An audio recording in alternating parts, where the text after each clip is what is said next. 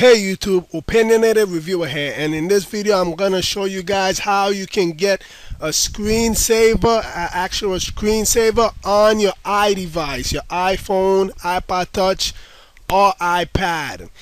Now you guys know, have you ever been in an Apple store or Best Buy and you see when the iDevices, when any of them go to sleep, it says it has a screensaver, like the iPhone would have an iPhone 4, the phone that changes everything or something like that, where you guys can do that with whatever video of a screensaver you choose. And I'm going to show you guys how you can do that. It's a simple process. It's basically like a screensaver, so it's a simple process. All you're going to need is a converter, a video converter. I use this program right here. It's called WinX HD Video Converter Deluxe. I'm actually testing it out, and I might have a giveaway on that, so stay tuned for that in a couple of days. You're going to need to know how to SSH into your iDevice, either CyberDuck for Mac or WinSCP for Windows. I'll have a link to all those posts if you want to learn or whatever. Just check the description. Everything is there. And that's basically it. That's basically everything you need. So let's get into this tutorial.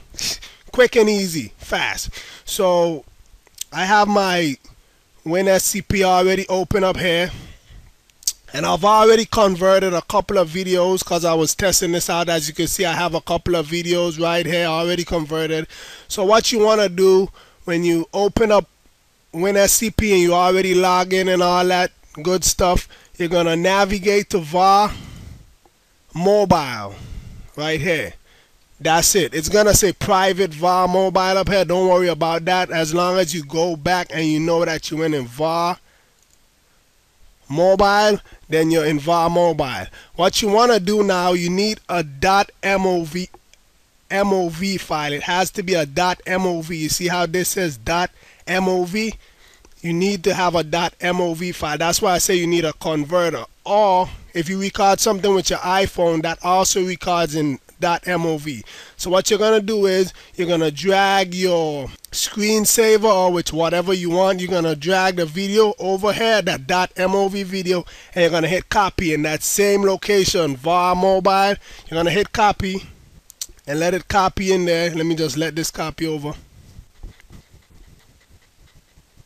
So as you can see, my file is already over here. Now this file was recorded with my iPhone, so what you're gonna do, you're gonna rename it, and you're gonna rename it demo.mov, but it has to be lowercase. If you record it with your iPhone, it's gonna be an uppercase, but it has to be lowercase, not uppercase. So you're gonna rename it demo.mov exactly, and then you're gonna just hit save. I'm not gonna hit save because I already have it there. I'm just gonna remove this. And that's basically it. Now we're gonna go over to iDevice. Everything else take place there. So I have both my iDevices here now, my iPad and my iPhone. And when you first do the process, you're gonna have to respring. So when you first drag the file in and rename it, you're gonna have to respring. But every other time after that, there's no need to respring. You can just drag the file in, rename it, and then just wait for your screensaver to pop up. Now when your screensaver when your screen goes to auto dim, like it has a minute or 2 minutes, the iPad has 2 minutes, I think this has 1 minute. When it goes to 1 minute, then the screensaver is gonna come up. But you can also respring to show the screensaver faster in case you want to see if it did work. So I'm gonna respring both these iDevices. And as you see, the screensaver for this one already kicked in. This is a video I recorded with my iPhone 4 when I was doing the review on the Joy Factory Rain Ballot waterproof case for the iPhone 4. And this one over here is just a random screensaver. This one has music with it.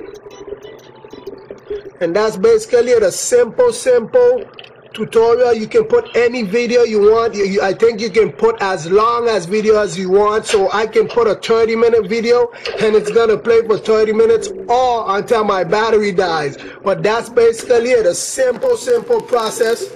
And if you want to stop the screensaver, all you have to do is tap the screen and it's going to stop, or press the home button or whatever. So the screensaver is just going to continue playing. It's going to be in an infinite loop and it's just going to continue playing until you stop it. So it's just gonna be there. Credit to the guys over at iDevice Daily for the information. With that being said, please rate, comment, subscribe. Have a nice day. iDevice Daily.